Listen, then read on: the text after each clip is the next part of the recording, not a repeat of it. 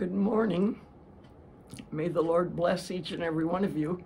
I'm just going to ask us to bow our heads in a word of prayer, and we're going to ask God to bless this. Heavenly Father, right now, we just pray that you're going to bring your anointing upon this message so that the words will sink deep into our hearts and that our spirits will receive it and we will be moved upon by your Spirit. Thank you, Jesus. In thy name I pray.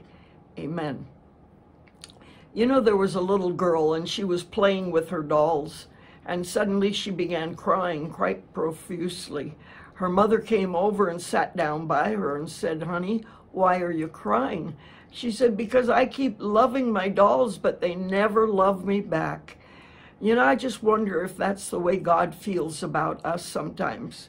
I've been asked to speak on the subject of how to respond to God's great love. There are so many ways to respond to God's love, but I have chosen 4 ways that I want to talk about today. And the first thing is thanksgiving, praise, and worship, because he deserves our worship. So I'm going to ask us to turn to Psalms 100. We're going to read the whole psalm. There's only 5 verses. It says, "Make a joyful noise unto the Lord, all ye lands." Another rendering says, "Sing unto the Lord, all ye lands." Verse 2, "Serve the Lord," or worship the Lord with gladness. Come before his presence with singing. "Know ye that the Lord, he is God. It is he that has made us, and not we ourselves. We are his people and the sheep of his pasture. Enter into his courts with praise and with thanksgiving, and into his courts with praise. Be thankful unto him and bless his name. For the Lord is good, and his mercy," or his loving kindness, "is everlasting, and his truth endureth to all generations." You know, when we first came to Singapore in '55, we came to relieve another missionary couple. And after they came back, we went and started our own work. So it must have been about 1957, perhaps then, 56 or 57. Anyways, we found a place that we were going to hold the services in, and then, you know, I had to go out I went out once a week because I had a family to look after as well, knocking on doors, witnessing, testifying, inviting people to come. And there was this home that I knocked on, and when the man came to the door, I realized by the clothes that he was wearing, they looked like a blue samfu outfit, more or less like a fisherman's outfit. In those days, I realized him wearing that kind of an outfit, I knew he didn't speak English. So I began to speak in Chinese to him, and I told him, "I've come to share Jesus with you." And the minute he heard the word Jesus, he looked at me and he said, "I am a Buddhist." And, you know, he traced his back to China, his mother, his father, his grandfather, and in Chinese says, "Wo zu zu zu zong." You know, in other words, all my ancestors way back in China, they've all been Buddhists, and I'm going to be a Buddhist till I die. And he slammed the door in my face. I was really crushed, I remember. To try to cut a long story short, I told my husband, he'll never make it to heaven. He was so terrible. He was so rude. Of course, in those days, I was still young, and I didn't know how great the love of God was. But the Lord had a sense of humor, because it was one of our very first converts happened to be his daughter. But of course, I didn't know that it was his daughter. And one day she came to me and she said, "Sister Seward, my father's been taken to the hospital, and would you please go and visit him? He doesn't speak English. Take your Chinese Bible to witness to him. He doesn't know Jesus at all." You know, when I got there, found his bed number and the room number, the bed number, and as I walked near him, our eyes met each other, and he said to me, "I am a Buddhist," and I said, "I remember." You know, I went regularly. Every week I went to visit him. He would not allow me to speak about Jesus. I could make small talk, how are you, have you eaten, things like that, but he would not let me talk to him about Jesus. So for the second time, I kind of gave up on him. And I just told my husband, I'm wasting my time. He's just not interested to hear. And I didn't go back. After a couple more weeks, the daughter came to me and she said, "My father is asking, where is that white lady? Why she doesn't come to visit me?" And he is very bad, Sister Seward. They've pulled the curtains around him. They don't expect him to live. So I had to repent before the Lord and ask God to forgive me. And my husband drove me there, I remember. When we got there, they were already taking the blood because they'd been giving him blood transfusions. They were taking that away because they said they were expecting him to die probably that very night. So when I got there, I had to go into those curtains. He was propped up on the bed with quite a few pillows. He was so weak. He was so emaciated, you know, and cheeks were just almost like holes here, skin over the bones.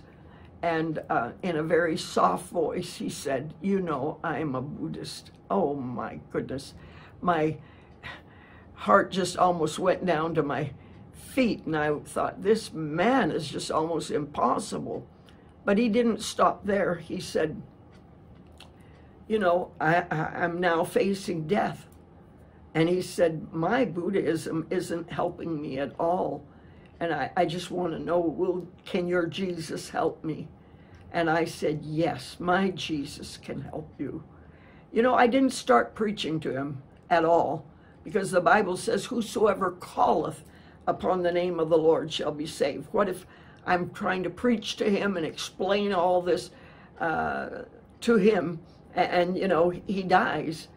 No, I immediately said, "You follow me in this prayer." And I began to pray in Mandarin. Though he spoke Teochew or Hokkien, I can't remember which, but he followed me. He followed me. And I got to the part where, you know, I believe that Jesus died for me and he shed his blood for me, and please cleanse me with your precious blood. Wash away my sins.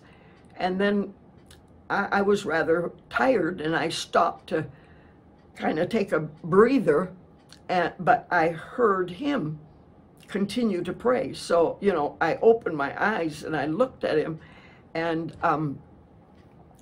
his two hands were raised up to heaven, and the tears were rolling down his cheeks.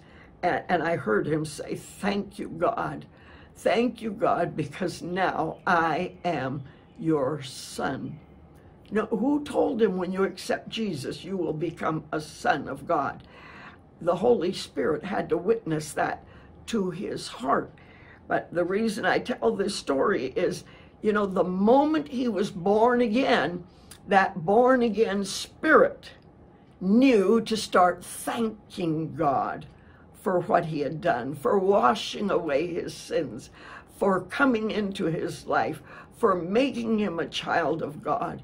And friends, this is one way that if we're really born again, deep down within our spirits, we know that we need to thank him, praise him, and worship him. He not only deserves our worship, he alone is worthy of our worship. Let's look at Revelation 4:11.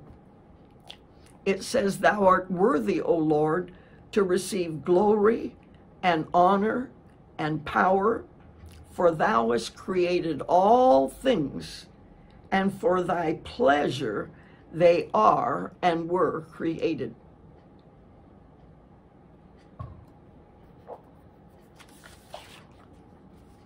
The second point is reading and meditating on his word. I see this as feeding on his love. This new man, this inner man, this new spirit that God has given to us when we're born again needs to feed on his love.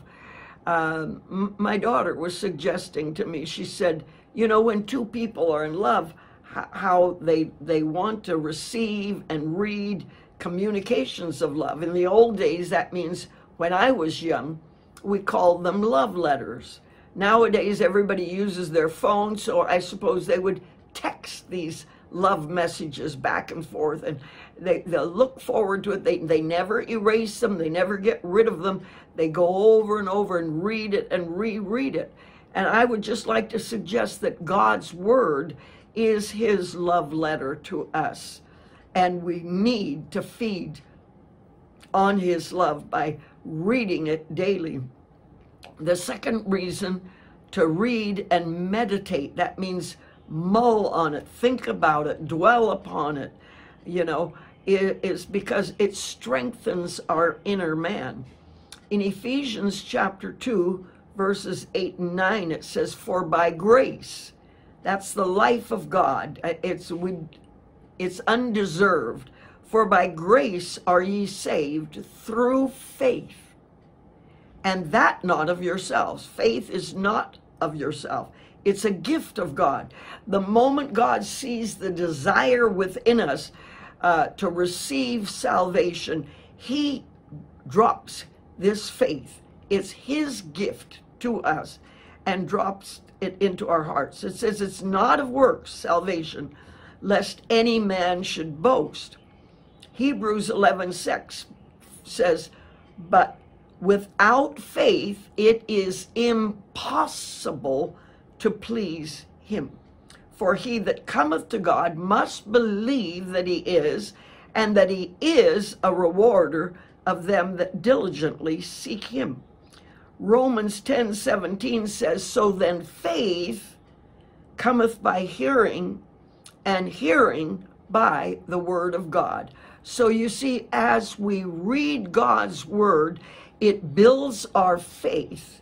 And without faith, there's no way to please God, all right? So actually, we are feeding our inner man, our spirit man. We are strengthening it as we read it. My mother was a missionary to China, and she prayed this prayer to God.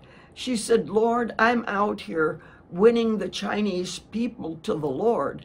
How can I be ensured that my own children, there were 3 of us at that time, my own children will know you and follow after you?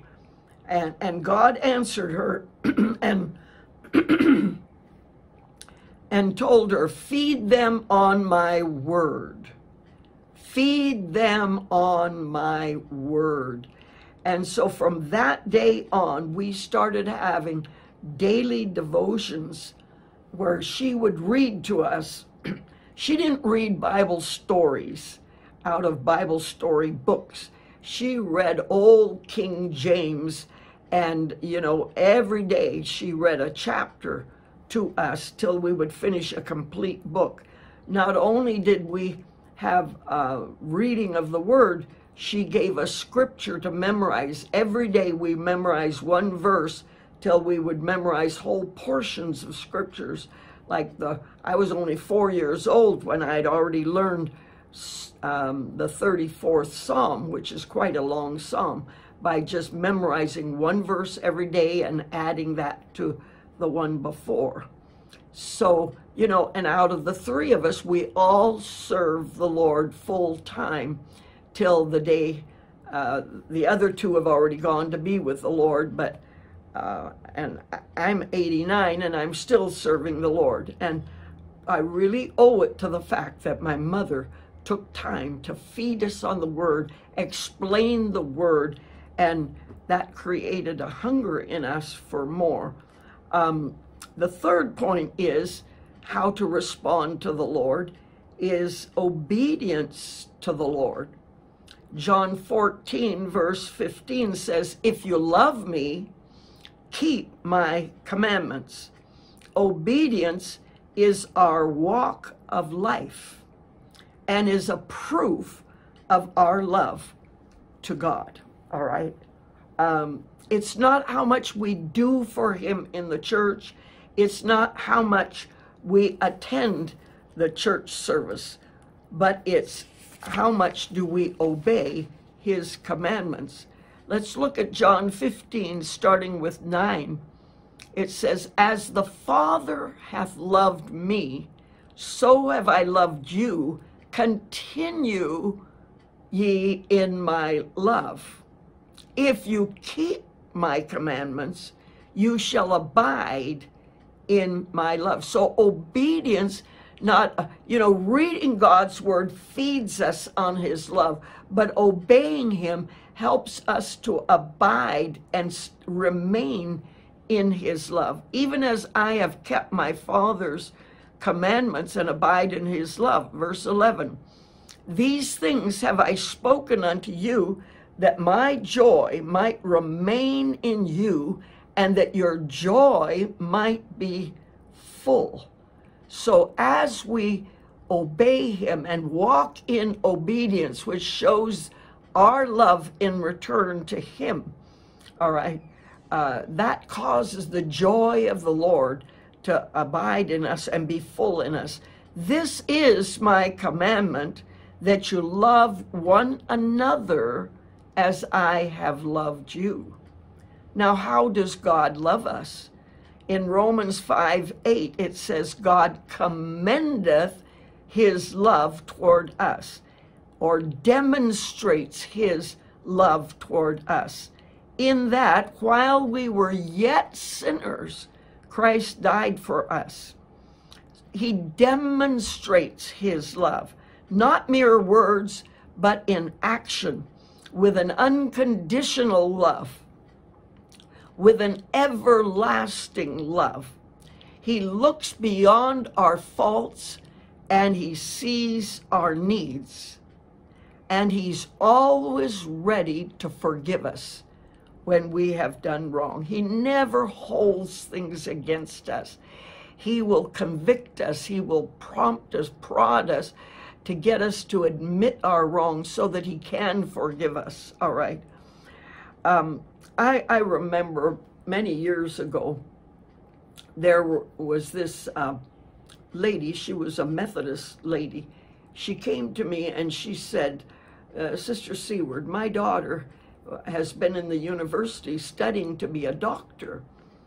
But as they began to study different diseases, she suddenly started having this, whatever it was, I don't know what it's called, but every disease they studied, she started getting symptoms of that disease and thinking that she had that disease. Of course, she had to drop out of school. And she asked, could my daughter come and stay at your house so you could observe her and pray with her and maybe help her to find healing? So, I took care of her. I put her in our guest room, in the guest bed. But Saturday, when Saturday came along, I had been invited to go preach someplace. And so I didn't know what I was going to do because my husband had to be in the office. And I knew that I couldn't take her because she was always quite like sickly and always staying in the bed. My two daughters, who were teenagers at the time, my two eldest daughters, came to me and said, Mama, it's all right. We'll take care of her. You just go, and you preach, and we know what to do. Are you sure? Yes, they were sure. But when I drove back after preaching, as I drove the car into the yard, my second daughter came running out, and I rolled down the window for her, and she showed me her arm, and there were claw marks on it from long fingernails, and blood had come out of the skin. I saw that and I felt my heart just kind of go like that. And my daughter said, Mama, you think this is bad. You should see poor Deb. She took her by the hair and bonged her head against the wall. And I heard that, and my heart even went further. I never said a word, but this thought came. It wasn't till years later I realized that thought was not my own. That was a demonic thought. It was a prideful thought. The thought was, Sister Seward is here now. Everything is all right. I should never have accepted that thought. Number one, the reason I came to the conclusion that wasn't my own thought, because I wouldn't call myself Sister Seward. And it was a third party speaking to me. And it definitely wasn't God speaking to me. He wouldn't say, because Sister Seward's here. It was the devil putting a prideful thought there, and I received it. The moment I received that prideful thought, it definitely threw me off guard. I went in very carefully into the bedroom where she was and asked, how are you doing? And she began to beckon to me to come. But she talked in a very low voice, and I'm hard of hearing, and I couldn't hear. And I asked her, please speak louder. But she just kept beckoning me to get closer, and she kept her voice very soft. And I leaned down to hear more clearly what she was saying. And the next thing I knew, I felt these sharp fingernails go around my eyeball. Of course, my eyelid had shut when it saw that hand coming. It was just a split second. So my eyelid was there, but I felt those claws. Her fingernails were long. They went around my eyeball, and I didn't try to fight. I didn't try to argue. I just laid my head on her chest, and I just was still, like a dog that gives up a fight.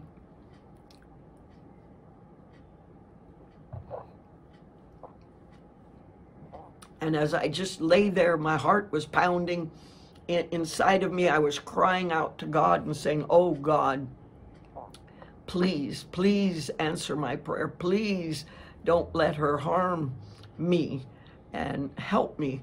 And I felt her hand begin to relax. And once I felt those fingernails begin to relax around my eyeball, I jerked away from her. The moment I got away from her, that fear turned into anger. Oh, I was just boiling hot. I got up from that bed. My arms were very strong in those days. And I just grabbed her and I pulled her out of bed. I had her pinned into the corner of the bedroom, and I was just, with my mouth, I was scolding her. And, and my husband came back from the office. As he walked by the room, he saw me, and he said, Marge, stop that. And I, of course, it shocked me, and I let go. He came in the room and he said, you need to apologize to her. I said, apologize to her? You don't know what she did to the two girls and what she did to me. She should apologize to us, not me apologize to her. And my husband didn't argue. He just said, let's hold hands and pray. So the three of us stood there in a little mini circle and held hands. And he said, now, Marge, you lead out in prayer. Me lead out in prayer when I'm so angry, I don't know what I'm doing? And I said, you pray. So he didn't argue. He just started praying. And I shut my eyes, and the three of us are holding hands as he prays. And just then I heard this very sweet, soft voice say to me, this will be the last time I can fellowship with you. And I knew it was Jesus. And in my heart, But Lord, why? Why aren't you going to fellowship with me? I love my time of fellowship with the Lord. Why aren't you going to fellowship with me? This is all internal. And Jesus said, if you're not willing to admit you're wrong, if you're not willing to ask for forgiveness and say you're sorry for the way that you have behaved, I can't fellowship with you anymore. He didn't say that I wouldn't be a child of God anymore. It takes a lot more than one or two things like that to really break that relationship. But the fellowship, I tell you, I stopped right there. I interrupted my husband's prayer, in fact, and I turned to this lady and I just said, please forgive me. I haven't behaved like a child of God should behave. I haven't showed the love of God to you at all. Please forgive me for the way I've acted, behaved, and what I've done to you. So, you know, I learned a great lesson there that, you know, he has commanded us to love one another as he has loved us. Not based on the way they behave to us, but we are to love one another the way he loves us. The fourth point is love what God loves. Now, God loves people, as we all know by that verse that I think all of us know that verse, John 3:16, for God so loved the world, not the trees and the flowers. He's talking about the people in the world. For God so loved the world that he gave his only begotten Son, that whosoever believeth in him should not perish, but have everlasting life. You see, God loves people, and he wants us to love people as well. I'm recalling a time when my husband brought a young man. His name was David. He was a weightlifter. He was an American son. He was the son of American missionaries to the Philippines. And they had brought him to Singapore and, you know, set him up in a business. That's what he had wanted. But people had taken him to the Batu Caves above Ipoh, and which is, they do Hindu worship there, and playing a prank or a joke on him, they you know, led him deep into the caves and then ran off and left him there. And the fear that gripped this young man, he was 20 years old, but you know, the fear that gripped him, he had a mental breakdown. How he got back to Singapore, I don't know that. But my husband was called to a hotel room where he, when he walked in, found this young man on the floor, sitting in a yoga position with his two wrists like this, saying, who hurt my body? He had used a razor blade and slashed himself, but he, of course, didn't know what he was doing. My husband brought him home to our home. I need to cut the long story short. We started taking turns. First, he tried to do it on his own, but it was a 24-hour job, and we just realized my husband couldn't just do it on his own. So one day he would do it, one day I would do it, and it was my turn. And to take care of him. And after I'd bathed him, you had to do everything for him. The only thing he knew how to do was eat, and he knew how to do that. Anyways, I had brought him out, I remember, into the living room. I had got him seated on the living, in one of the easy chairs. I was studying Teochew, so somebody had given me a small tape recorder that I would play my tapes on to hear my teacher speaking. But I'd also bought some tapes that had Christian music on it, and you know, so I put some nice music on the tape recorder and put it on the windowsill and had him sitting in the chair. We didn't have a rug on the floor. The floor was terrazzo. And I thought I could leave him just for 1 or 2 moments. I needed to go into the kitchen. And I was just going to enter in through the doorway into the kitchen when I heard crash, smash, bang. I swung around and in time to see David sitting back down in his chair. So I knew whatever it was, he was responsible for it. And when I came running back in, there was my precious tape recorder. He had gone over, taken it from the windowsill and smashed it, threw it with all of his might on the floor. And of course, it was just smashed into smithereens. I came over to him. I put my finger under his nose and I said it through clenched teeth. Don't you ever, I'm not talking to David, I'm talking to the spirit inside of David that made him do this. Don't you ever do something like this again. Of course, there was no more tape recorders to break, but I could feel as I was talking through clenched teeth that anger was rising up. So I left him. I didn't talk anymore because I didn't want to do anything where my anger might turn physical. I had never touched him, had never done anything wrong. And I went over and I sat down in a chair. I'd been reading a book called Praise the Lord Anyhow. So I sat down and began to think, this is the time to put this book into action. And I began to say, you know, thank you, Jesus. I praise you, Lord. But then out of the other side of my mouth, oh, my tape recorder. And then I'd start crying. And then I'd start saying, but I thank you. I praise you anyways. And then, oh, my tape recorder, my tape recorder. After a few minutes of doing this back and forth, I heard God's voice so clearly. And this is what he said. You are crying over a broken tape recorder that you can go out and buy another one.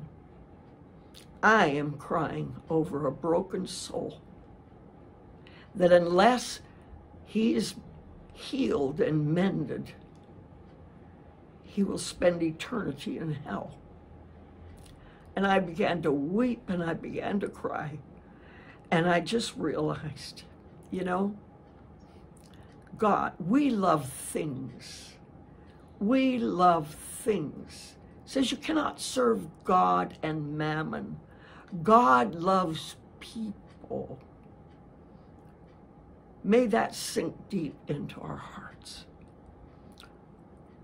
Love what God loves. We need to share God's love.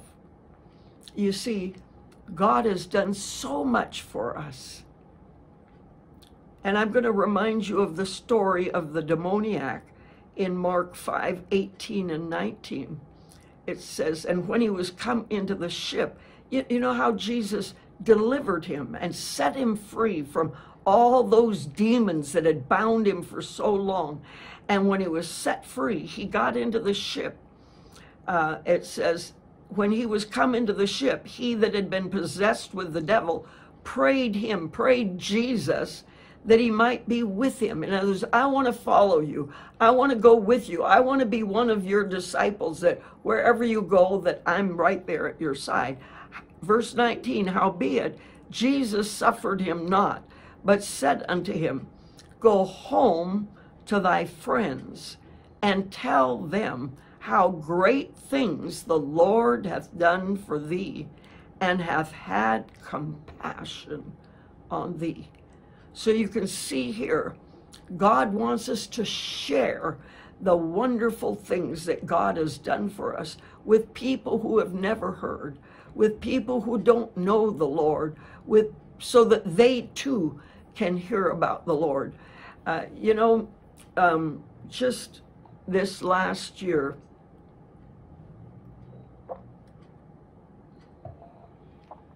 there was a young man that joined one of my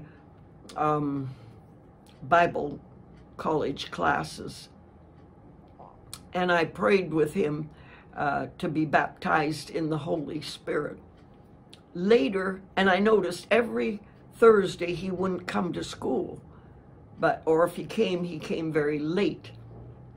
And so one day he opened up and shared with me, and also I asked him to share with the class. And he told this story. You know, he grew up in a church that knew God, and people that were like a charismatic type of church. And he had been baptized, were baptized in the Spirit, but not he. From young, he had heard it, but he himself evidently had never really received the Lord.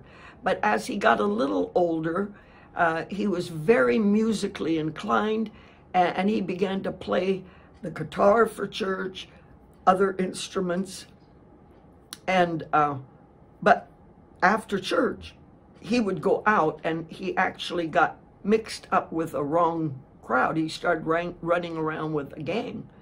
And soon, you know, he was in and out of prison. And then something terrible happened, and the blame was put on him, and they charged him and put him away for 5 years. That night that he was locked in solitary confinement, the lights were turned off, and he fell on his knees and he began to cry. He cried out to God and began to ask God to forgive him. And he said suddenly, you know, his sins from very young, right up until one by one, they began to flash before him, and he asked God to forgive him, cleanse him. And one by one, as he confessed his sins that God was showing him, he said when it was all over, the peace that came into his heart, and he went to sleep with such peace. When he woke up the next morning, and the warden of the prison came by, you know, to check on him, he was so full of joy, and he began to, you know, respond in such a respectful way, and what are you so happy about? And he began to witness. You know, when they let him out of solitary confinement, he began to witness to the guards at the prison. He began to witness to his fellow inmates, and that 5 years, I can't remember if he spent the whole 5 years there, but he won many people to the Lord, sharing with them how God had changed him and what God had done for him. So love what God loves. He loves people. We need to share God's love. The third thing under love what God loves, we need to pray for the lost. 1 John chapter 2, verse 2 says, and he, that's Jesus, is the propitiation for our sins. That's a big word. Propitiation means the sacrifice that fully atones, fully covers all of our sins, and not for ours only, but also for the sins of the whole world. So you see, Jesus didn't just die for you and for me. It's wonderful that you and I have come to the Lord. It's wonderful that our sins are forgiven. But he died for the whole world. And we need to really pray for them. 2 Peter 3:9 says, the Lord is not slack or slow concerning his promise, as some men count slackness, but he's long-suffering to usward, not willing that any should perish, but that all should come to repentance. Sometimes we get tired of praying for people. We think, why, we pray and pray and pray, and we don't see any change. Don't think that the Lord is slow to answer. Listen, I prayed for my second son, who as a teenager went away from the Lord. He had been saved, baptized in the Holy Spirit, but he got in with the wrong crowd and he went away from the Lord. I prayed for 20 years for my son. And I refused to give up because God had given me verses and promises that he was going to bring my whole family to the Lord. And I wasn't going to let go of that promise. But 20 years down the line, when it was time, God told my 3 daughters all at the same time, it's time for your brother to come back to me.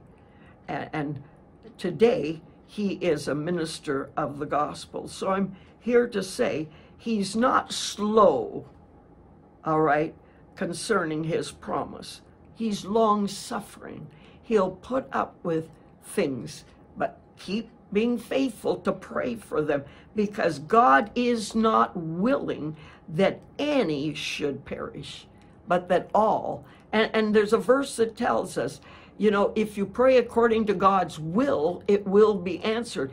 If he's not willing that any should perish, when you pray for the unsaved, when you pray for the lost, he's going to answer, all right? 1 Timothy chapter 2, verse 1 says, I exhort, therefore, that first of all, supplications, prayers, intercessions, and giving of thanks be made for all men, all right? Verse 2, for kings and for all that are in authority, that we may lead a quiet and peaceable life in all godliness and honesty. For this is good and acceptable in the sight of God our Savior, who will have all men to be saved and to come unto the knowledge of the truth. There were, and I believe God brought back this memory to me of these 2 elderly ladies that lived on a certain street in America. And they were handicapped, elderly, I don't know to what degree, but I just know they couldn't get out of the house that much. But they were real prayer warriors. And they began to pray for every household on that street that they lived on. They prayed for years. Year after year they prayed. And one by one, each household came to the Lord, until finally every household on their street the people came to the Lord because of their prayers. In conclusion, let's look at that verse one more time, Romans 5:8. God commendeth or demonstrates or proves his love toward us, in that while we were yet sinners, Christ died for us. If he died for sinners, he wants you and me to pray for sinners, that they will come to him.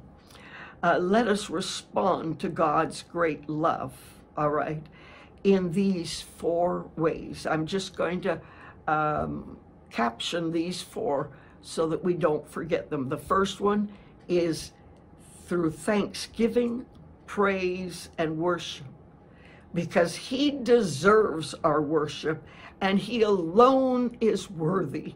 And we need to thank him and praise him for all that he has done for us. The second thing is to read and meditate on his word, which feeds our inner man, and we're actually feeding on his love. His word is a love letter to us. It will help to build us up. It will help to increase our love, increase our faith. The third thing, obedience to his word in a daily lifestyle, all right? The proof that we really, truly love him is shown through the fact that we obey his word and obey his commandments. And last but not least, to love what God loves, and that is people. To share with the lost and to pray for the lost. Oh, friends, shall we bow our heads right now and ask God to help you to respond if you're a child of God, if you're not yet. Because, you know, just like that boy that was born in a Christian family, later ended up in prison, he went to church every day of his life. And he even played music. It looked like he was a child of God, but he was not born again. And Jesus said, you must be born again. Otherwise, there's no way you can enter into the kingdom of God. Going to church alone is not going to help. Serving in the church, doing, different duties around the church, taking part in services isn't going to do it. You must be born again. Let's bow our heads, and I'm just going to pray a prayer of salvation for those who have never received him. Heavenly Father, right now, I thank you because you died for each and every one of us. And I pray, oh God, if there's even one person in the service today who still does not know you, who still has never been truly born again, as they pray this prayer, oh God, forgive me. I am a sinner. I cannot save myself. I cannot change myself. But Jesus, you died for me on the cross. You bore my sins. You paid the full price. God raised you from the dead after you died in my place. And today you are alive and can hear and answer prayer. Lord, apply your blood and cleanse each and every one of their wrongs, of their sins, of their failures. And then, Lord, I pray for each of us that we might, with the help of your Holy Spirit, begin to follow you and respond to your great love that you loved us. Even when we were sinners, you were willing to die for us. May we be willing to lay down our lives as a living sacrifice to obey you and to love others and to share with others.